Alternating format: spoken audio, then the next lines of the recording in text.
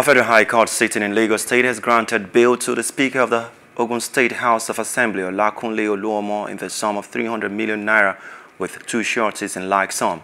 Justice Daniel Osiago on Tuesday granted bail following no objections from the EFCC.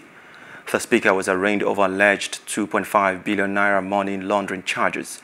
The counsel for the Economic and Financial Crimes Commission, Rotimi Oyedepo, had told the court that he would leave the issue of bail solely within the discretion of the court. Hello, hope you enjoyed the news. Please do subscribe to our YouTube channel and don't forget to hit the notification button so you get notified about fresh news updates.